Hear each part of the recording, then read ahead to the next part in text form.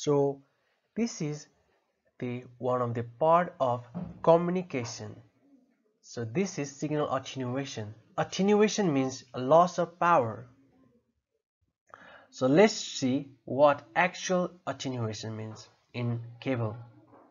So here is a cable having input and output terminal. So in this cable we call input terminal as power of input and output terminal as power of output, same as this. So we also have when P input, when power in input terminal is lesser than output terminal, there will be signal attenuation, means loss of power.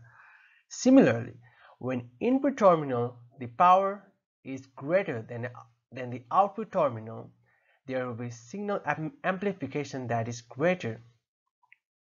So we also have the calculation of bells, that is log over P in by P out.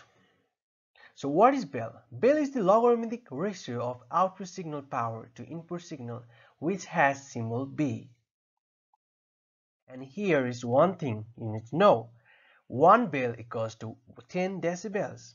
Another is number of decibels equals to 10 times the log P in over P out, that is the same as Bell's formula. Another one is when P out is greater than P in, then decibels be positive values, and when P out is less than P in, then decibels be negative values. And how do we overcome attenuation? Attenuation means overcoming the loss of power.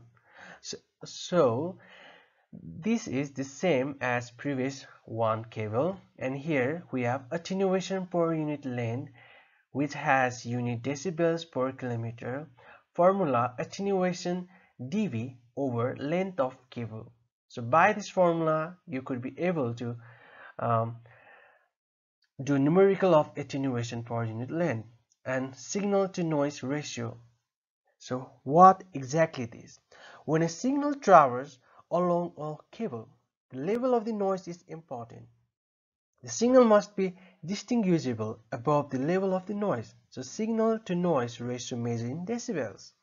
So the formula for signal to noise here, 10 times log signal power over noise power.